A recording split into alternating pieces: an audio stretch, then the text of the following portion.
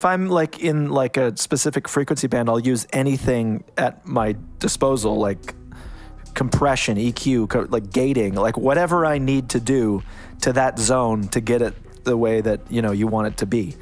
And it's just, there's so many incredible mixing engineers, and like, you know, some of these people are mixing on like an SSL and they have their own unique routing and way that they work.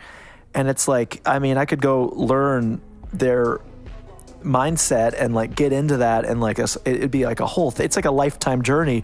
Or you could like solo and figure out what are they doing. You know, it's not the SSL. It's like how much information is being pushed in these different regions. It doesn't really matter if it's an SSL.